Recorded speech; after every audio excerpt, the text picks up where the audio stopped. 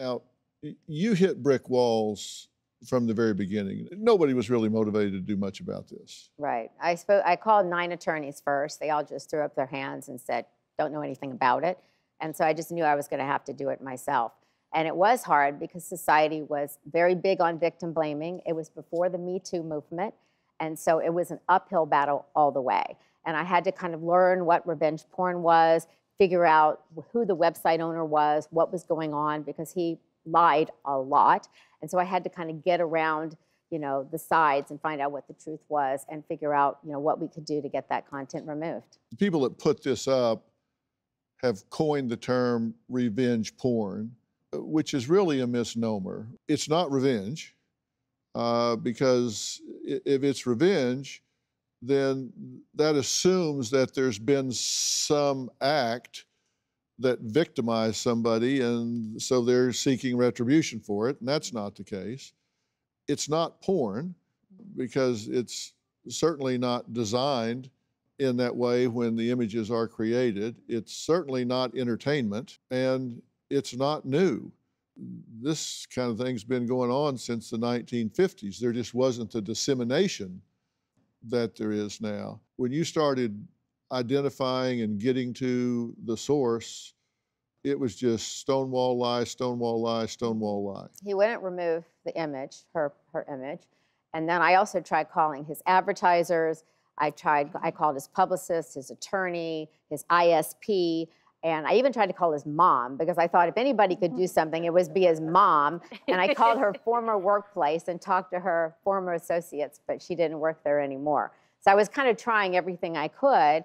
And my daughter actually found another one of her friends was also on the site. And so she talked to her friend, and her friend said that she had been hacked. And I realized that that might be the avenue, because there's obviously a hacking scheme here, because I just heard of revenge porn. I only knew 2 people on that site, and they'd both been hacked. So I thought, okay, I need to find out if there's a hacking scheme, because that's a way to bring him down. And you started getting threats. Oh, yeah. I got death threats, computer viruses, and we even had a stalker at our house eventually. Yeah, see, that's where this gets really, really dangerous. Now, there's someone that has been here before that I met. I just really admire greatly in terms of what he does and how he does it. I'm talking about James McGivney, and James created a site called bullyville.com and has made it his mission to shut down these sites and help victims get their images off the web. So, James, welcome back. It's good to see you again. Thank you.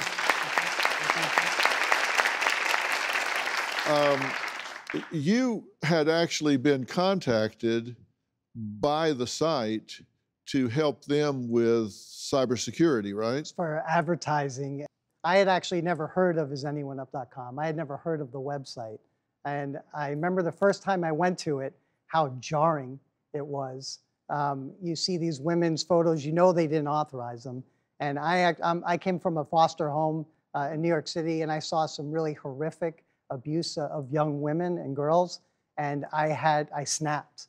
I mentally and intellectually snapped, and I just knew from that moment, not only was I going to take the site down, I wanted to destroy this guy's life. So you actually bought the site from him. It took a few months to gain his trust, and Hunter really thought I was his friend. It's called social engineering, and that's what I did. I socially engineered him, and then there were other things that he had in his server, such as the word suicide. So you would see girls would post under their image, "Please take this down, I'm going to commit suicide." And when I showed him that, there was a brief moment of civility and humanity in him. And I convinced him to, sell me the site, and I immediately forwarded it to Bullyville. So it went from a revenge porn site to an anti-bullying site, because this is bullying. This is not revenge porn. This is bullying to the nth degree. So I wanted to bully him back. And that's exactly what I did. And then he launched, oh, thank you. Do you have a story or a question for me? Click the link in the description and tell me what in the world is going on.